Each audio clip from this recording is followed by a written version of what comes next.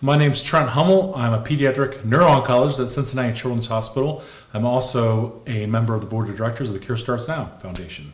And I'm Keith Deserick. I am chairman and co-founder of the Cure Starts Now.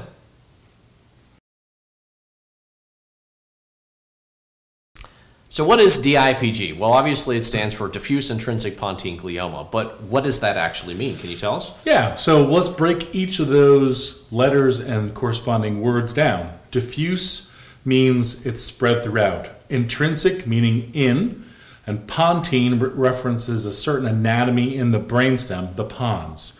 And glioma refers to the type of tumor or type of cancer that it is. Now, what is the pons? I mean, tell us.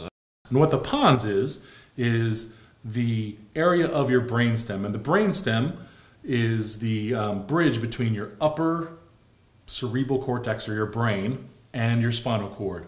All your nerve endings go through there. It's the thoroughfare of every nerve that goes through there. A lot of your, what we call autonomic or things that you don't think about, so heart rate, breathing, all are centered in there. So when you have a DIPG, you can't operate.